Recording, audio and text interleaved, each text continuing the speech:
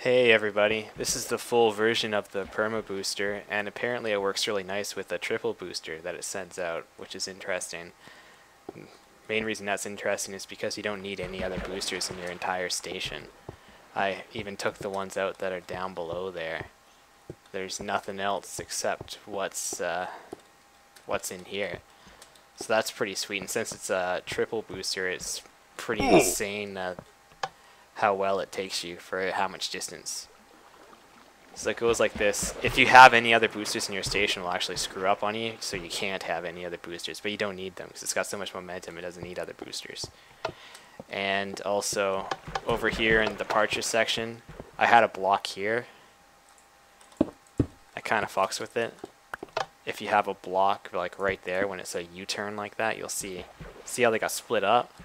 So you always have a blank block there if you're going to be dealing with the triple booster. They probably merged back into each other. Let's see. Yeah, there we go. So just keep that in mind when you're doing that.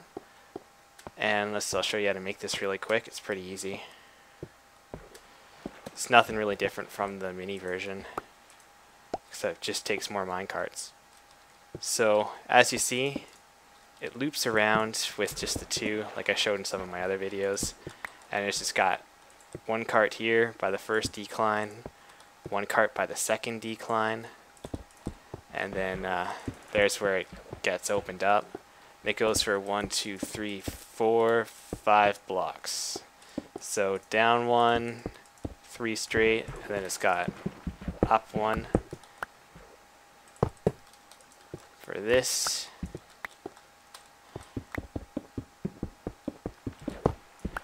It's not a big deal really.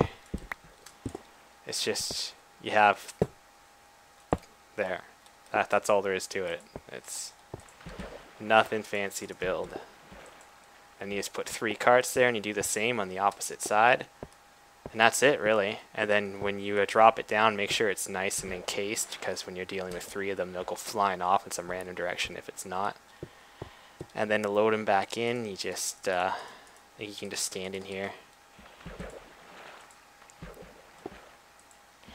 Oops, I forgot to do that. Not that it really matters, but I might start screwing up. So, cap it off.